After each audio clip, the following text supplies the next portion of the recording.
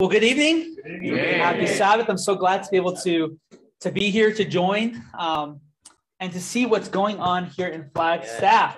I've actually been attending Northern Arizona University, which is right down the street, the last year and a half, finishing up my pre-med. And so it's exciting to see what's going on in the backyard here. And I'm excited. I'm praying for specific faculty, co-workers, because I used to work there, doing some research on the side, and some classmates of mine. And so I'm sending them some pictures of what we're doing and going to encourage them to come on out to the event. So I'm excited. You guys excited? Amen. God is gracious, and I am just so happy. As one, the literature ministry director, seeing so much literature go out in our backyard. But number two, this book is such a blessing. I don't have time to go into my personal testimony in grand detail, but when I was converting from atheism to Christianity, you could imagine I had a lot of questions, a lot of objections, a lot of challenges to work through. And I remember I studied Daniel with just the right person who gave me this book, The Great Controversy. I read this book cover to cover in a couple weeks. It's doable. It's doable. Trust me. And it answered all of my lingering questions that I had. Amen. And it by the time I was done with this book, I had no more objections with Christianity. It really helped me to see the harmony of Scripture, and especially how it brought out objections throughout the passages, and it would harmonize them with Scripture and give the most logical answer I've ever heard. See, I used to debate Christians in high school.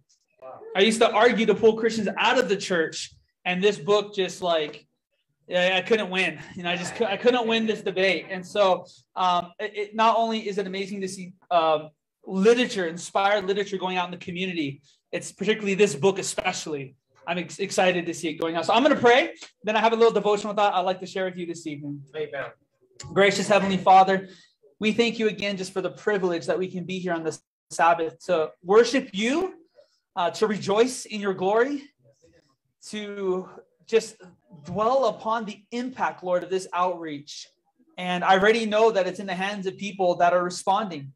And we pray earnestly at this very moment that heaven would be silent tonight, Lord, because it's empty. Fill Flagstaff with your holy messengers. Amen. Convict minds, convict hearts, from students to faculty to residents, just to the different people that have already received the package. I ask that tonight that they would be compelled to open it up and begin to read it. I know this is your desire. So Lord, again, just grace us with your presence. Guide us as we look at some scriptures, enlighten our minds, and bless the community. In Christ's name we pray. Amen. Amen. Please take your Bibles with me. It opens to Romans chapter 10. Romans chapter 10.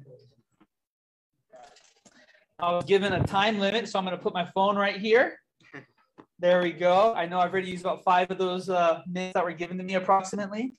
So we're going to Romans 10. And I just want to look at a simple passage this evening. Verse 13. Romans 10, beginning in verse 13. Give you a moment to turn your Bibles there or to get the phones there. All right. The Bible says here in Romans 10, verse 13. For everyone who calls on the name of the Lord shall be saved. Amen. Now, that's just a beautiful verse, period. Because God made salvation so easy, did he not? See, humans, we have a fun tendency to overcomplicate everything in life, right? Yeah. Like choosing what school you go to, we overcomplicate it, right? Choosing your employment, we overcomplicate it. We overcomplicate a lot of things in life. And even sadly, salvation, I think we can overcomplicate salvation as human beings. We have that tendency. But Paul here in simple terms says, look. Fundamentally, if you call on God's name, you can be saved. And it's like he's making it plain that God wants salvation to be easy. But now follow his thought process. Verse 14. How then shall they call on him in whom they have not believed? So he begins this line of thought. Well, it actually precedes before this, but at this point we're picking up. with this idea that salvation is simple. If you can call in the name of the Lord, you can be saved. But how can you do that unless you actually believe in the person that you're calling upon? So something has to happen before you can call, right? You have to come to a point where you believe, or it can be translated have faith, right? This idea, this belief or faith. And so this faith in Christ, those that have faith in Christ can call on him and be saved. But the person has to believe first. Now follow his thought process. He continues here. And how shall they believe in him in whom they have not heard? Salvation is simple. Call, you can be saved. But how can you call unless you believe? But how can you believe unless you heard? Are you following his thought process here? Like Paul's going somewhere important here. He then says, and how will they hear without a preacher? Paul's just being so simple here. It's like, it's like anyone who calls can be saved. Or, oh, amen. But you can't call unless you believe. You can't believe unless you heard. And you can't hear unless someone tells you. And then he takes it a step further. And how shall they preach? Verse 15, unless they are sent. In other words, if no one is sent, if no one goes forth to share, then they cannot hear. And if they cannot hear, they cannot believe. And if they cannot believe, they cannot call. And if there's no call, there's no salvation. And Paul ends by quoting this text, as it is written, how beautiful are the feet of those who preach the gospel of peace, who bring good news of good things. Amen. Amen. In other words, Paul's saying, this is why the feet of those that actually go forth are so precious. They're beautiful. You have beautiful feet. Amen. Amen. In the eyes of heaven, y'all got beautiful feet. I don't care what your toes look like tonight. Amen. Like in the eyes of heaven, you have beautiful feet. Why? Because Paul here is saying, look, it's a idiomatic expression. He's saying it's so precious. It's so valuable. It's so beautiful that someone is actually willing to go, because that chain of events can now occur in the lives of people. That without that initial reaction of going forth, nothing else could take place that follows. Are you following Paul's logic here? This is why what you're doing is so exciting to me. Amen. How many thousands? I want you to really think about this. I was talking to someone earlier. I said, how many books did went out today? He said, well, I think in our van, I think they said 1,400 or 1,600, something like that. I was like, 1,400 great controversies from one vehicle today. Another vehicle had about 1,000. Amen. That means between two vehicles, I know by looking at the size of the group, I know more than two vehicles went out. Amen. That means between two vehicles, about 2,000 minimum great controversies went into the hands of someone today. Now, if that doesn't excite you as a Christian, I don't think anything will. And angels are now drawing near to those people to compel them, because now they have a chance to hear. And see, the sad thing about literature, I love literature evangelism. I've been involved with literature evangelism pretty much full time since 2009. It's one of the most least immediate gratifying ministries you could be part of. You go to the door, you sell a book, or you give a book, and you almost virtually never see that person again the rest of your life. I can't tell you how many thousands of, just in Arizona this summer, we had 200,000 books through the Youth Rush program go out, $200,000 worth of books. It's amazing. Most of those people I'll probably never see again. And so it's one of the least instant gratifying ministries. Like I'm also a public evangelist, which is one of the most gratifying ministries to be part of, because you preach. they make a decision, and then you baptize them. It's like you're kind of there to, I enjoy the fruit of my colporteurs, I'll put it that way.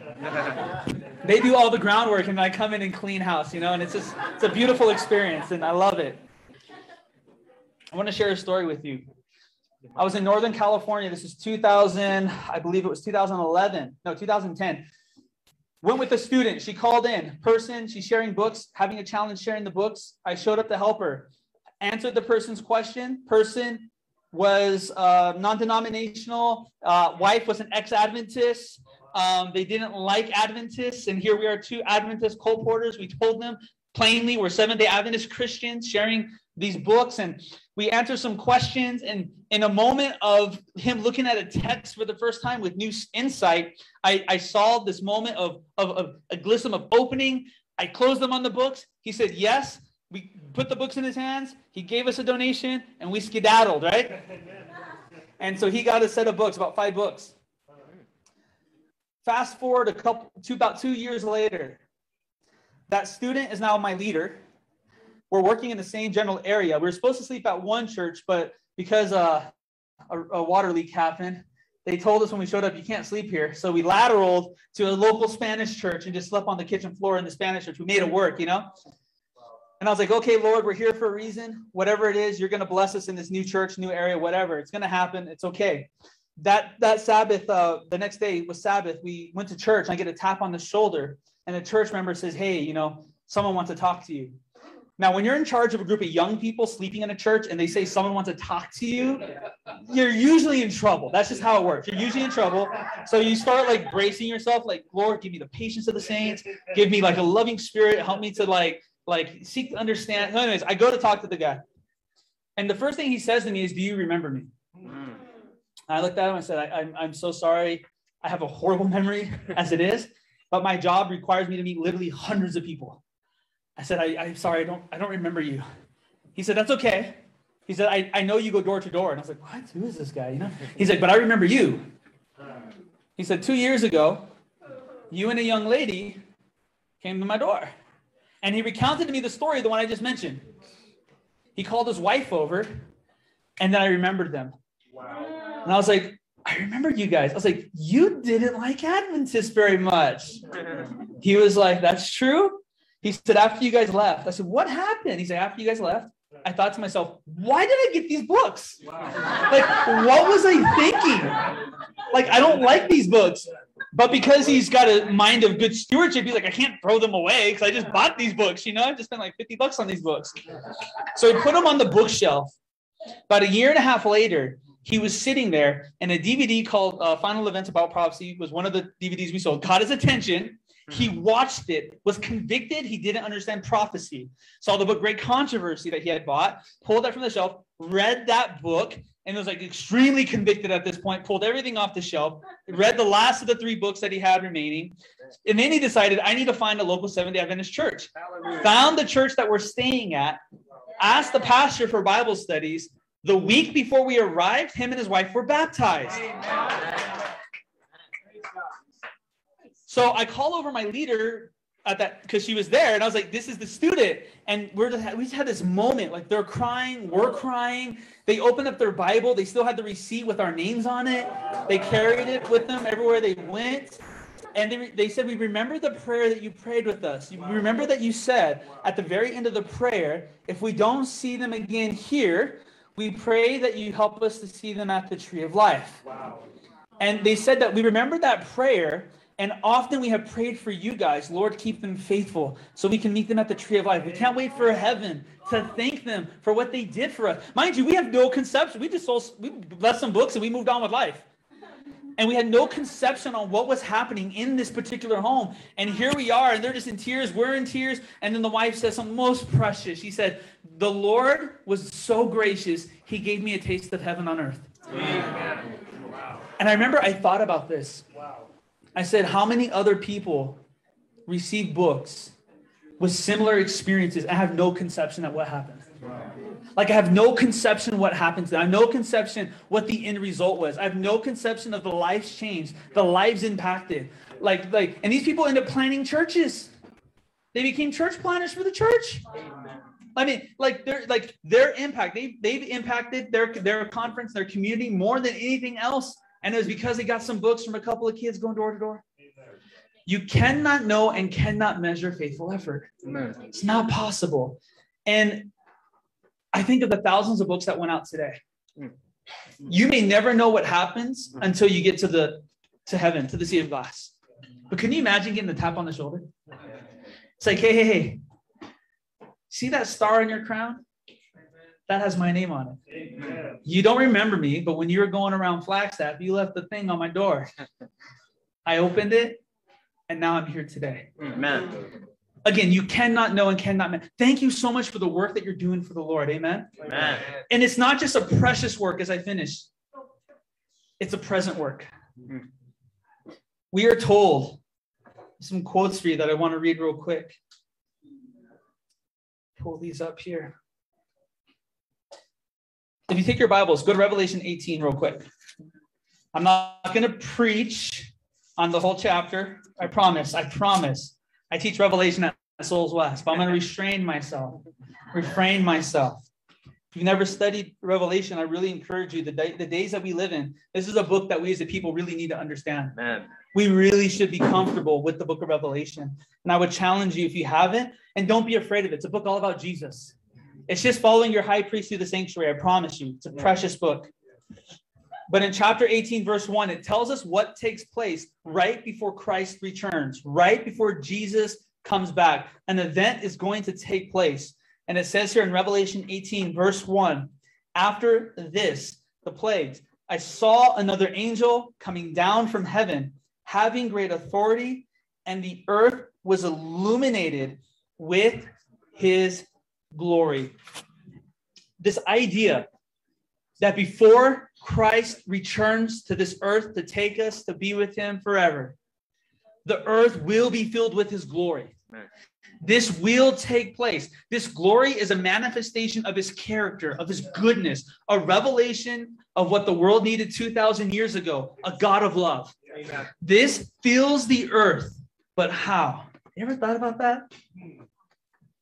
Publishing ministry, page 50, paragraph 2. Never read this quote. I'm challenging you to look at it tonight before you go to sleep. Publishing ministry, page 50, paragraph 2. Spirit of prophecy says, and in a large degree, through our publishing houses, is to be accomplished the work of that other angel, amen, who comes down from heaven with great power and who lightens the earth with his glory. Amen. Quoting Revelation 18, verse 1. In a large degree, that's going to be accomplished through the printed word. That's a powerful thought. Amen. You know, someone asked me, how does that make any sense? I said, it's simple. When you sow so much seed all over the world, all over North America, when the rain begins to pour, plants begin to grow. Amen. It's that simple. Amen. You, like this man, these books sat on his shelf for 1.5 years. Never touched it, never looked at it, never thought about it. And one day, his mind was pricked to open it up. Some of these books, these great conferences that were passed out, may sit on the shelf for 2, 3, 5, 10 years. Who knows? But it puts a seed in the home. So when the rain finally begins to pour, God has something to work with. Amen. And a plant can grow. You're not just doing a precious work. You're actually doing a prophetic work by being here. You're helping to fulfill what was given in the spirit prophecy in the book of Revelation and disseminating that which will make a manifestation of the character of God so Christ can come to claim us as his own. I would only hope that this would inspire more of the church to do more of this. Amen. Amen. Praise God for Streams of Light Ministries and their desire to get a book in the home of everyone in North America. That is an ambitious project. They need prayers. Amen. Amen. But I want you to know I'm thankful. But more importantly, I believe heaven is thankful. Angels are rejoicing tonight. Amen. I believe people's personal angels are rejoicing tonight. Someone's angel is in their home right now saying, about time. I've been needing something to work with. I'm serious, man. I'm serious. When a Christian finally was willing to sit down and talk with me, I'm sure my guardian angel said, about time. This guy, man, he's ripe. There's so many people that are ripe. Amen? Amen. Ready. I'm going to close with this story. week and a half ago or so, we had an event, a holiday that people call a holiday in America, known as Halloween.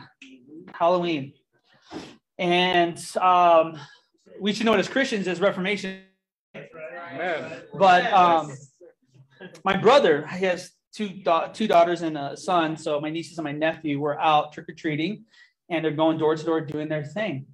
And it's been precious, watching my brother through life. He's grown a lot. He's overcome a lot of addictions and things in the past. He's really done well in the secular perspective, done well. And I praise God. And there's always been these little glistens of light and hope for a walk with God. So we had a conversation last time I was there and I left. So Halloween comes, he's out trick-or-treating, and he texts me. He's like, hey, are your people out here tonight? I was like, what's he talking about? He's like, are you guys out here? Are you in town? He's in California, right? So I was like, no, I'm not in town. I'm in Arizona. He's like, let me show you something. So he FaceTimes me. He's like, we're out here trick-or-treating, and for some reason, we keep getting these little things. He pulls out glow tracks. He pulls out a bunch of glow tracks. He got like an assortment of glow tracks.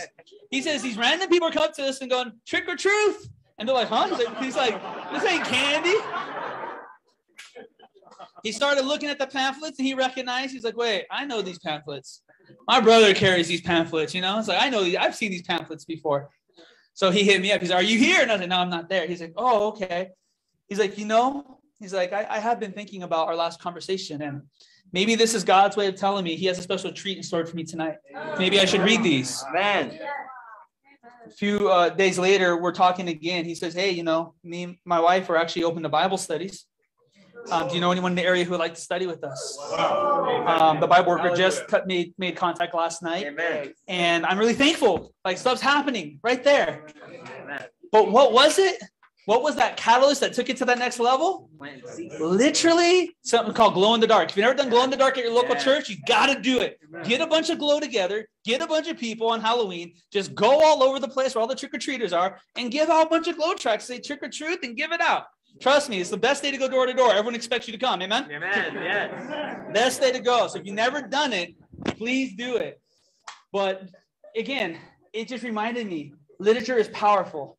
I can give all the arguments I could possibly think of, but it was a simple glow track that took my brother to the next level. What does God have in store for the community? I don't know. But I know it's something big. It's going to reach people. It's going to be powerful. But what does he have in store for us? Have we read the Great Controversy?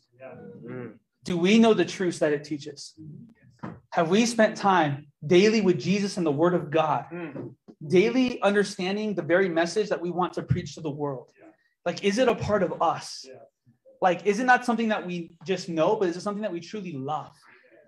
Because I will tell you, the saddest thing, my friends, we'll see thousands of people in heaven through your instrumentality, but you not to join them inside. So I'm thankful we're here to reach those outside. But let's look out for one another here as well. Amen. Let's encourage one another. Amen. Have a walk with the Lord. Amen. Get to know him personally.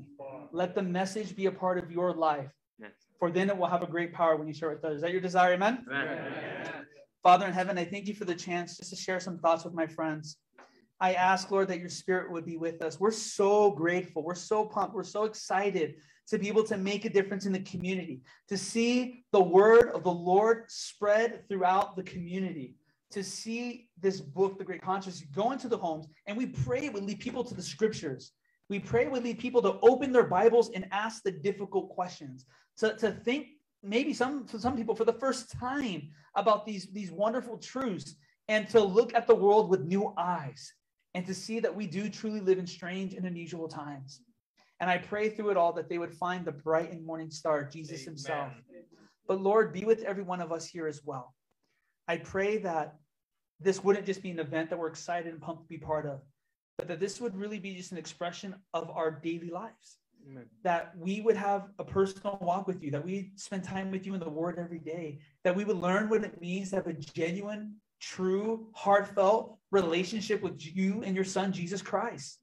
And that this kind of outreach would just become a part of just who we are, because we can't help but share Jesus with someone else. So I pray earnestly, Lord, help us tonight as we go to bed to commune with you, to commune with our own hearts, to search our hearts, to resurrender ourselves to you, to recommit our lives to you, Lord. and then to go out tomorrow with great power in your spirit and to win others to the kingdom. In Christ's name I pray. Amen. Amen.